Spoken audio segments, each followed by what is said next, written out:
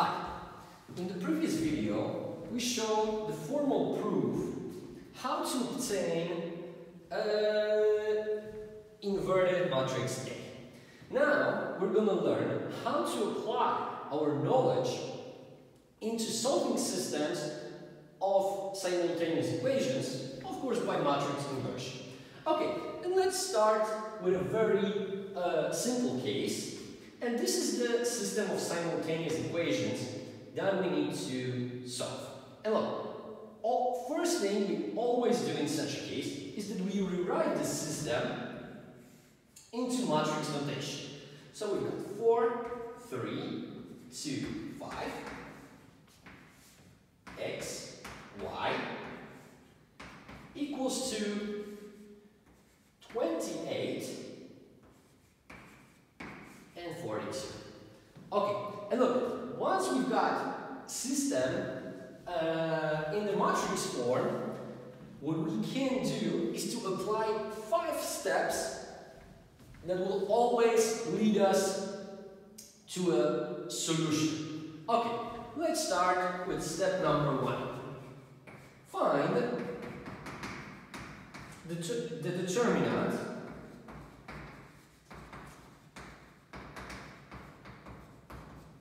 of A. Okay, so first thing we do is we simply calculate the determinant of the matrix of coefficients, so our A. Okay, so in this case, the determinant can be calculated quite easily as here we have 4, 2, 3, 5, and we've got that this is 20, right? Minus 6, which is 14. Now, because this determinant is different than 0, we can be sure that we will have one unique solution. Okay, then we need to go to step number 2. Find the matrix of cofactors.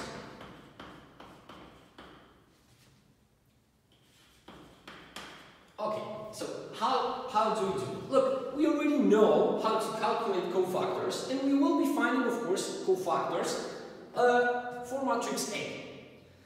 Okay, so first thing we do is we know it's going to have 4 elements, right? So let's start with element C, 1, 1. Okay, how do we find this cofactor? First, we've got -1 to the power indicated by the sum of the 2 indexes. So to the power 1 plus 1 times whatever is left if we delete first row and first column. In our case, this is going to be 5. Okay, we see that this is -1 to the power of 2, which is 1, so we get just 5. Okay, then we look for cofactor 1, 2. And look, the order in which I'm doing them is also not coincidental.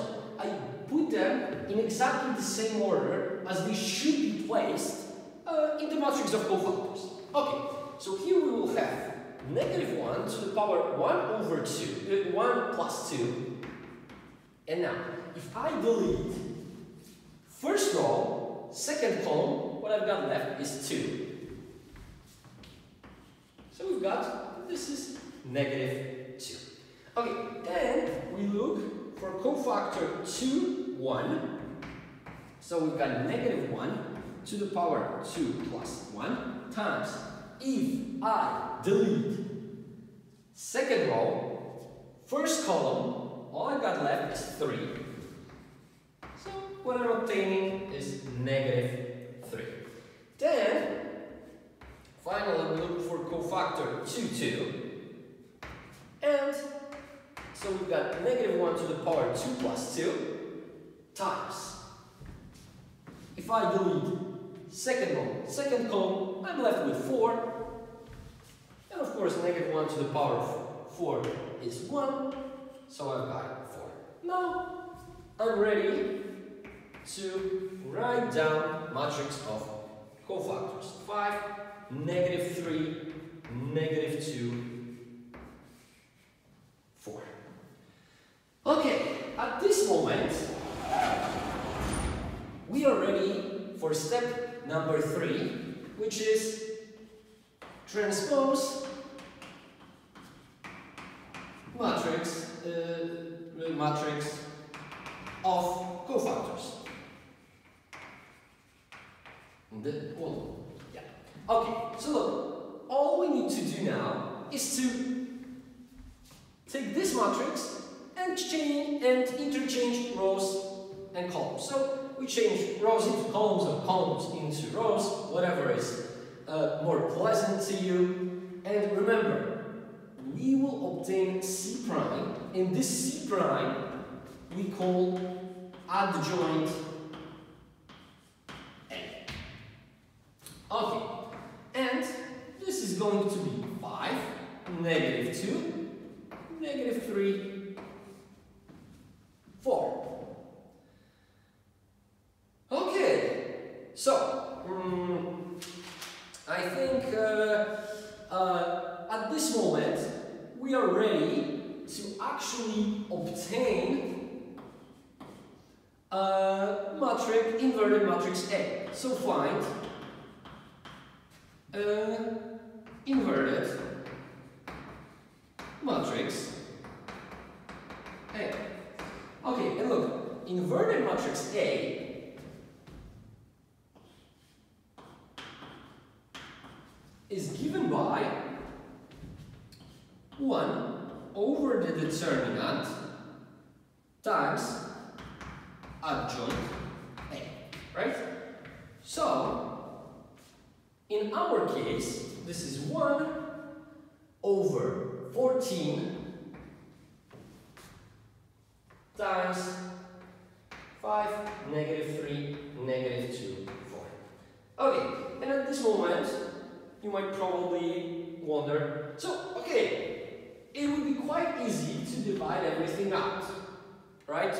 Operationally speaking. But, look, the numbers we would get inside this matrix would be horrible, right? It would be very unpleasant to deal with later. So, I strongly recommend for you to keep it in this form. And okay, so this is all that we need. As you will see a little bit later on, this will have another advantage that we can use using the process of solving the system. Okay, so then there's step number 5, and the step number 5 is find the solution. Okay, what do we do in this step? Look, I hope you remember that this system of simultaneous equation in matrix notation can be written as A times X equals to D. Now, we said that we want to find X, right? In our case, vector X is a vector with 2 elements, X and Y. In order to achieve that, we need to divide both sides by A, but we know this is not permitted. So what we did is we pre-multiplied both sides by inverted matrix A. So we got Ix equals to inverted matrix A times D, which is simply equal to X, because any matrix, any vector multiplied by identity matrix gives us the same matrix or vector, right? So this is the solution that we are looking for. Okay, and now I'm going to introduce to you something that is not strictly mathematical, but this is something we prefer to do in economics. Every time when we look for vector of solutions, so we want a specific values inside vector X we will be adding asterisk. And using this formula, we can always find the solution, well, as long as we have inverted matrix A, right? Okay, so let's do it in our example. Okay, so first, so we've got that vector x, the one that we are looking for. So this will be the vector when we will have some specific value of x and y from our example is given by inverted matrix A times vector d. So vector of exogenous terms or vector of constants, right? So now we just need to substitute all the numbers. And we've got that this is 1 over 14. 5 times negative 3, 5, negative 3, negative 2, 4. And then we've got vector of constant terms, 28, 42. And look, maybe your first intuition would be to either multiply this by this, and then what we've got here by this, or multiply this matrix by this vector and then by a scalar. But actually, look, as we said, even in the previous video, it really doesn't matter in which order we multiply matrices by a scalar. It does not change the effect. So what we can do, for example, is to multiply out this scalar by this vector. And let's do it. Okay, look, in this case, well, this matrix stays the same. And what will we have here? 28 multiplied by 1 over 14 is just 2. 42 divided by 14 is just 3. As you see, this has made everything way easier. Okay, and the last thing we need to do, of course, is to multiply the two matrices. Of course, we know we can multiply them, and we will get, because this one is 2 by 2, this one is 2 by 1, the outcome will be 2 by 1, and this is what we expect, because we wanted to find this vector with just 2 elements. Okay, so we've got that this is 5 times 2. Okay, let's do it slowly, which is 10 plus negative 3 times 3, so minus 9. Then we've got negative 2 times 2, which is negative 4, plus 4 times 3, which is 12. Okay, and out of this we get that this is 1 and 8. Okay, now we've got the solution.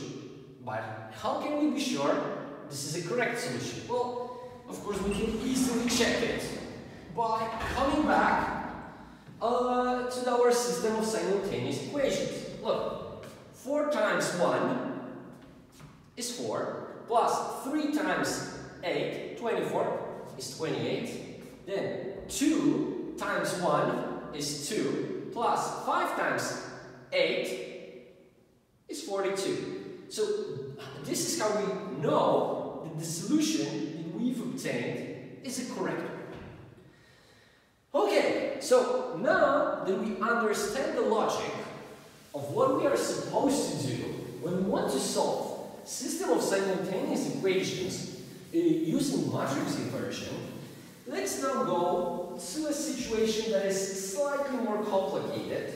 So let's consider now a system of simultaneous equations, well, 3 simultaneous equations with 3 unknowns. Okay, so let's just say we've got 7x1 minus x2 minus x3 equals to 0, 10x1 minus 2x2 plus x3 equals to 8, and 6x1 plus 3x2 minus 2x3 equals to 7.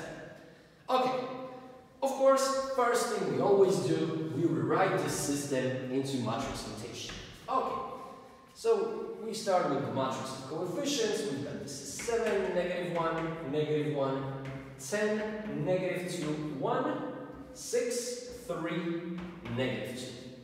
Here we have x1, x2, and x3, and vector of constant terms 0, 8, 7.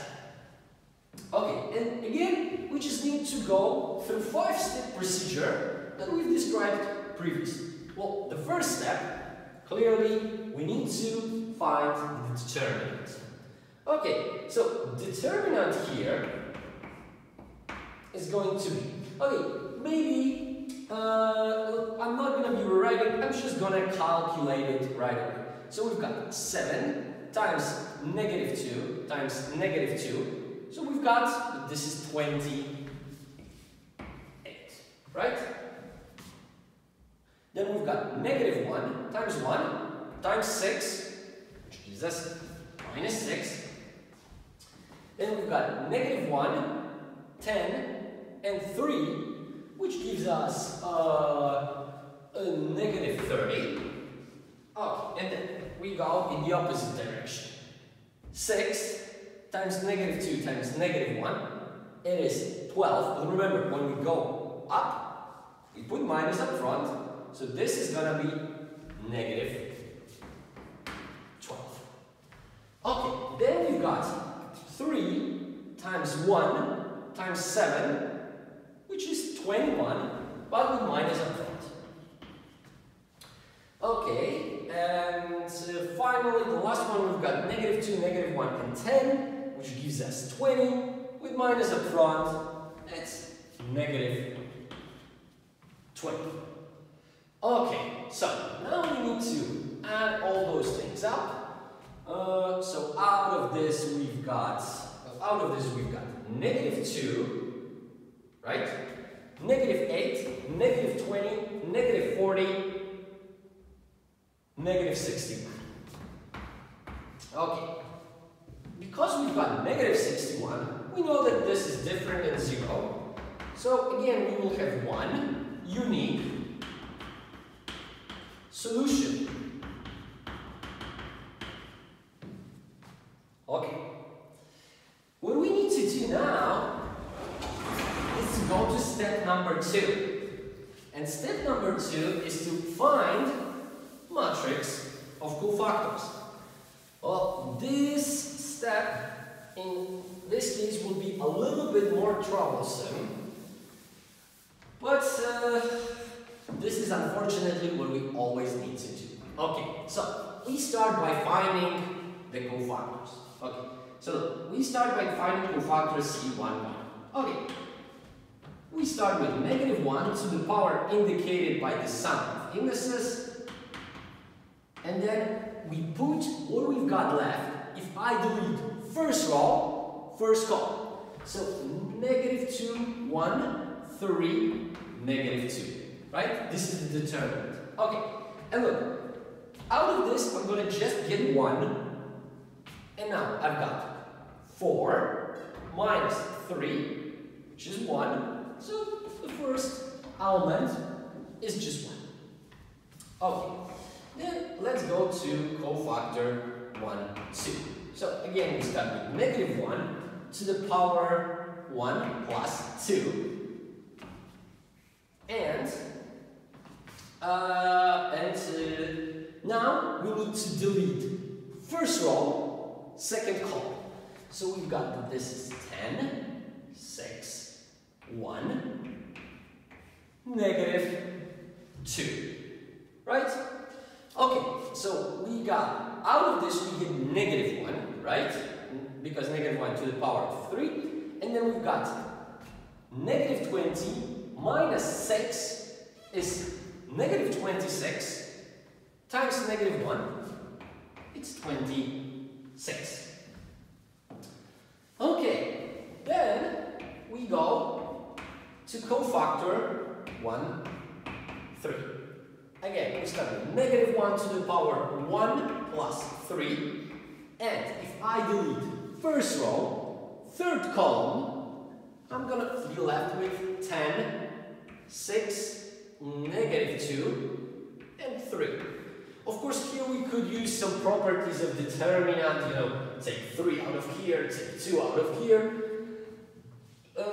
But let's be honest, this is so trivial that we don't need to actually use it right now.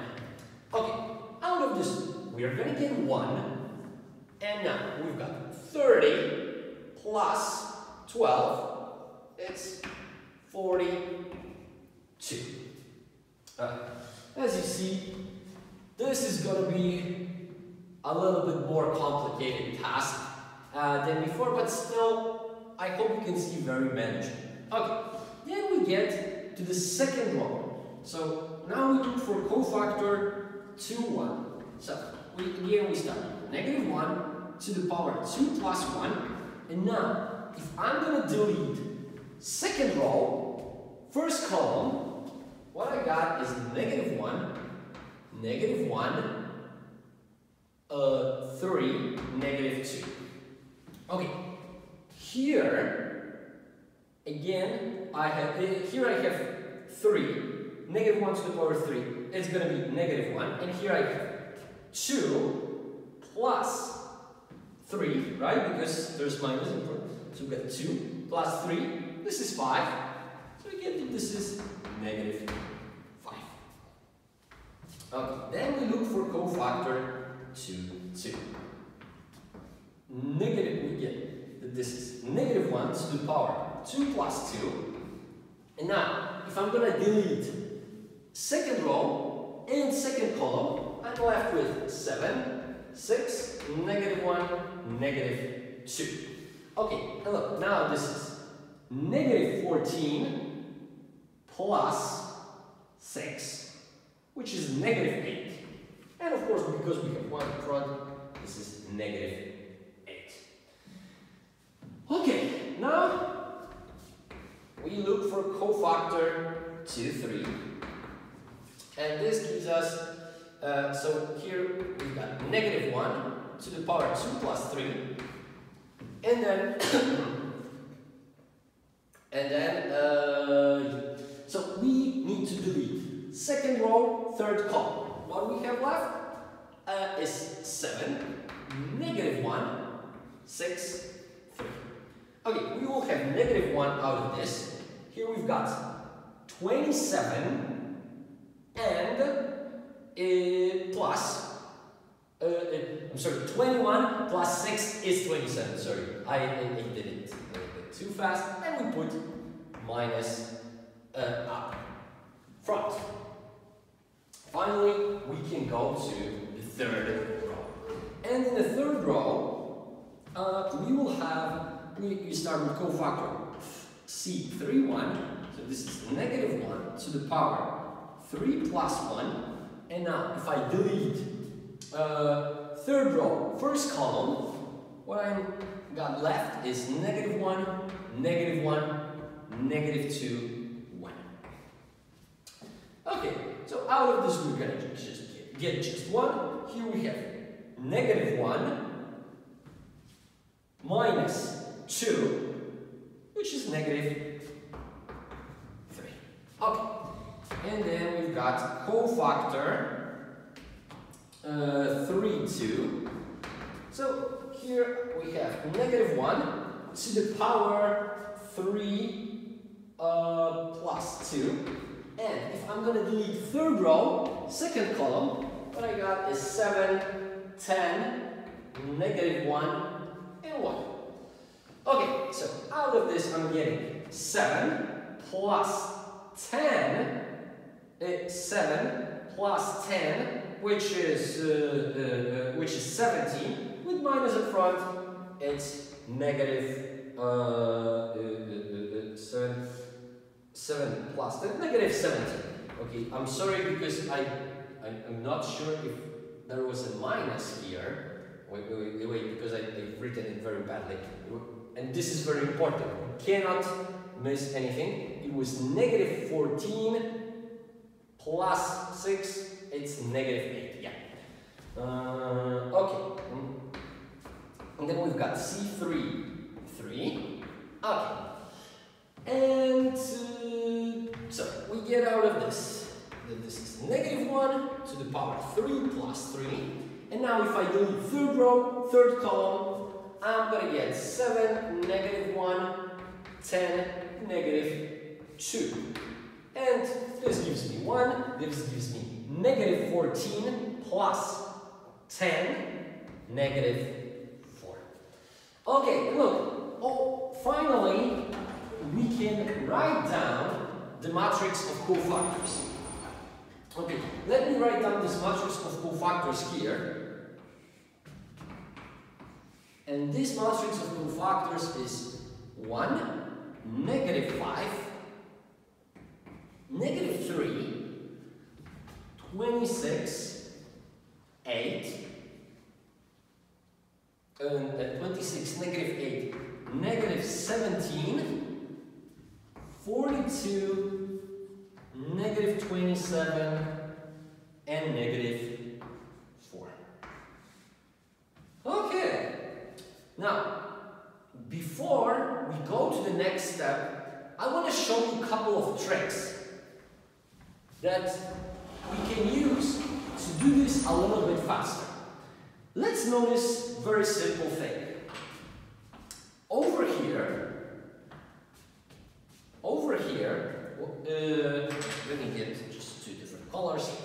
Over here, I'm having -1 to the power 1 plus 1. So this gives me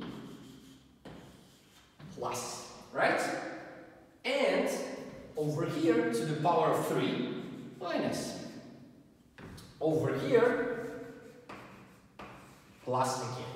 So look, because we always, when I move along the row, so when I move along the row, so there's another column and another column, we always add 1. So we expect we will always have plus, minus, plus.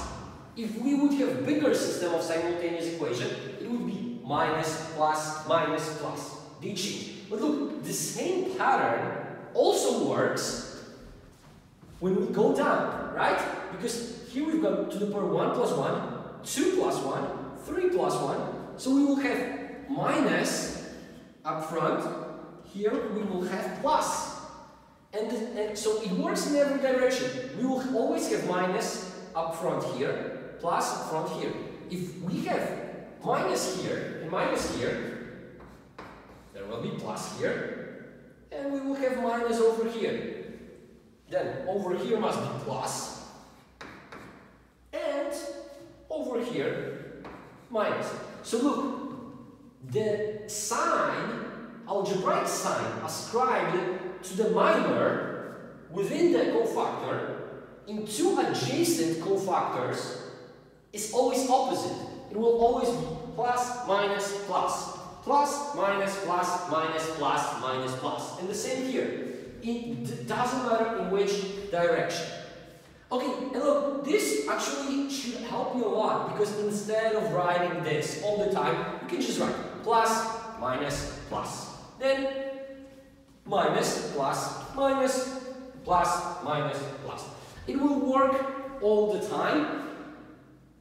Doesn't matter how big is the system of simultaneous equations, because the logic behind this is exactly the same.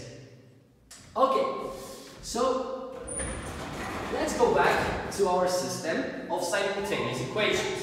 What do we need to do now? Well, now what we need to do is to find adjoint A. And adjoint A is simply transposed matrix C. So I am transposing this matrix, and I'm getting that this is 1, 26, 42, -5, -8, -8, -27, -3, -17, -4. Okay, and now we are very close to solution, because we can right away write the matrix A inverted matrix A, which is equal to 1 over the determinant times adjoint A is equal to 1 over is equal to 1 over negative 61 times 1, 26, 42, negative 5, negative 8, negative 27, negative 3, negative 17, negative 4. Okay. And we are almost done. The last thing we need to do over here is to simply find the solution, right? Okay, let me just try to find it over here. Okay, so because I don't want to erase that at this moment, because if I make even a tiny mistake here, I will not get the correct solutions, right? So better to keep it for a while, because if we will get a wrong solution, it will be very, very easy to find. Okay, so what do we do next? Okay, so we are finding the solution. So vectors of solutions is given by 1 over the determinant, so negative 61 times 1, 26, 42, negative 5, negative 8, negative 27, negative 3, negative 17, negative 4. Okay, this time times vector D, 0, 8, 7.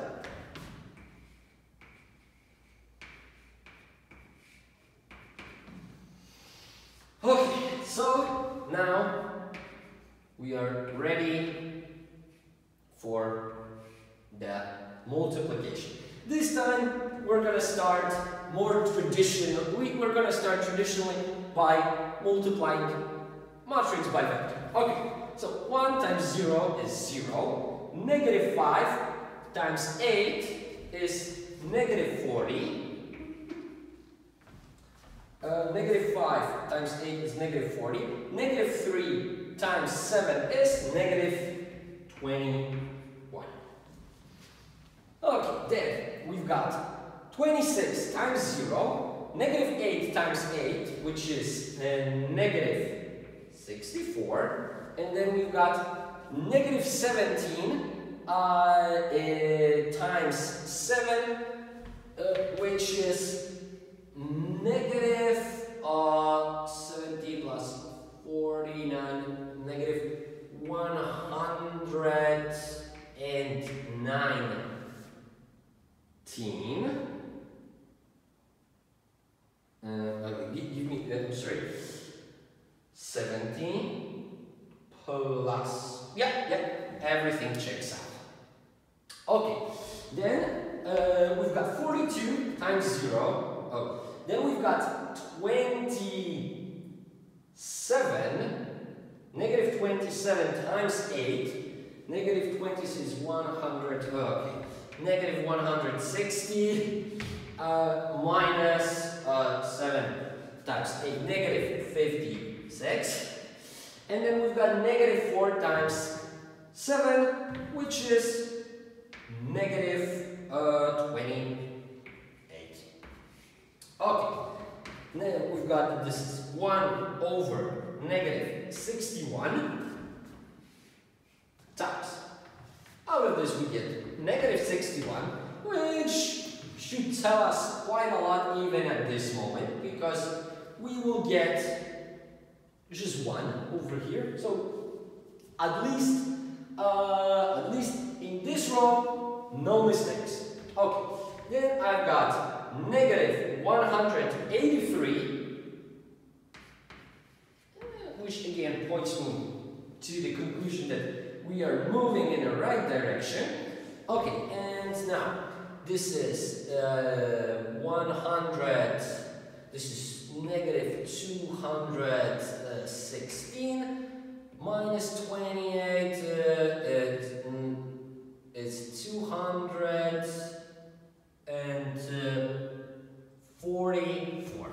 Negative 244.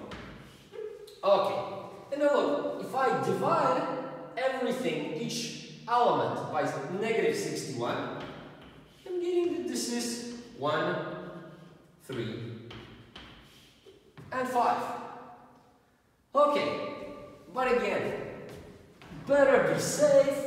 Let's just check if the solution actually works. Negative 7 times 1